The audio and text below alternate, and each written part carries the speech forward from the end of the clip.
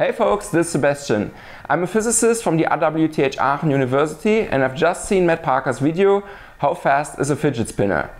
Yeah, I'm a little late to this party. I'd just like to add two things. One is a method to measure slow rotating fidget spinners and the other one is, well,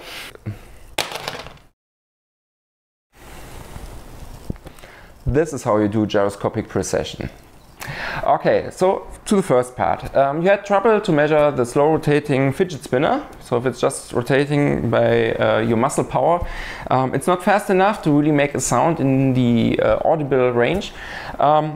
So what can we do instead? Well, the nice thing is that these parts here are magnetic.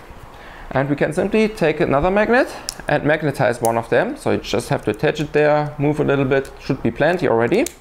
And your phone has a magnetometer.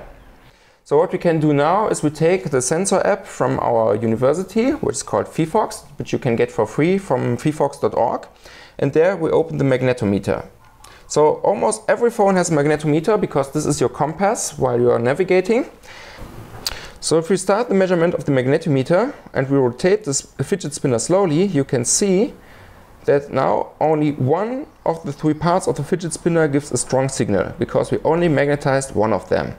And this means that now the signal is periodic with one rotation of the fidget spinner. And we can do the same thing that Matt did, doing a Fourier transform, so we get the spectrum, but this time it's not the audio spectrum, but the magnetic spectrum.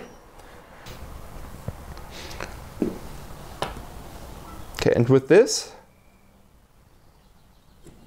we can simply get the frequency of our fidget spinner as a peak in the spectrum. Okay. Of course, the maximum frequency you can detect with this method depends on the speed of your magnetometer, which is different for each phone. Now on to the second part. Okay Matt, I'm a big fan of you and I enjoyed this video just like the other ones, and while the Fourier transform was really your area, this is the domain of the physicist. And maybe you should have asked your friend Steve about this. If you folks don't know how gyroscopic precession works, there's a nice video by Veritasium which I will link in the description.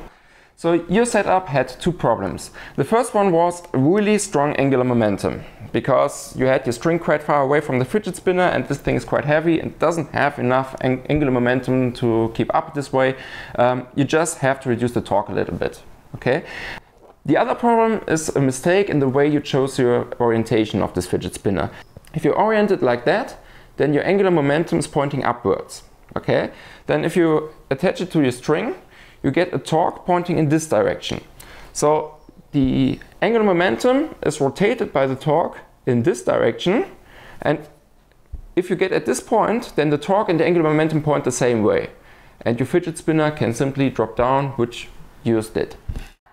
So my setup, the angular momentum is pointing in this direction, and while I'm holding it on the string, we get a torque which is pointing in this direction. So the sum of the angular momentum and the torque makes it precess this way, and no matter in which position you are, the torque is always in a perpendicular direction to the angular momentum. Also, I reduce the torque a little bit by putting the string closer to the fidget spinner. Voila! Well, that's it for now. If you're interested in our app, which is phyphox, you can find it for free on phyphox.org or from your app store on Android or iOS. Also, you can check out my channel for other videos on how to measure stuff with your phone.